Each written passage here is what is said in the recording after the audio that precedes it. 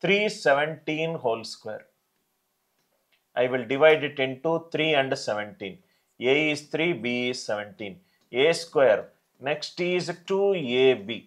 And next is B square. 3 square. Till here it is clear. 3 square 9. 2 3s are 6. 6 17s are 102. 17 square it is 289. 280. Till here everybody got it? B is taking 2 digits. So write last 2 digits, 89. 2 is carried. 102 plus 2 is 104. What are the last 2 digits of 104? 04. 1 carried. 9 plus 1, 10. 1,00489. Where is the mistake? You understood?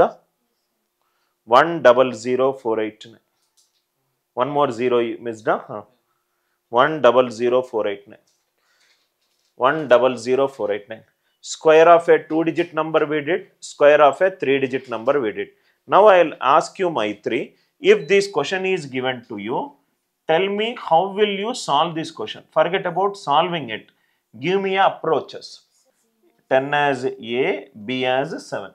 Is there any approach, Rayansh, where you will find the square of 1007? You can do 1,007. Yes. 1 A, how much you are giving it? 1 A, B is 007. Any other approach you suggest? 100. Yes.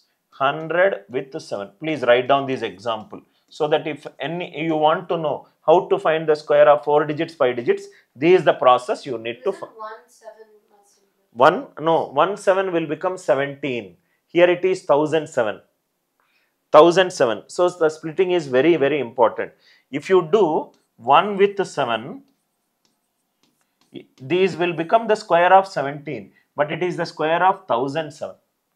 Square. Whatever doubt that comes into your mind, please share it. 4 digit, this is the approach. Do the answer later. I am not interested in your answer. I am interested in the approach. You understood the path to find the square of a number.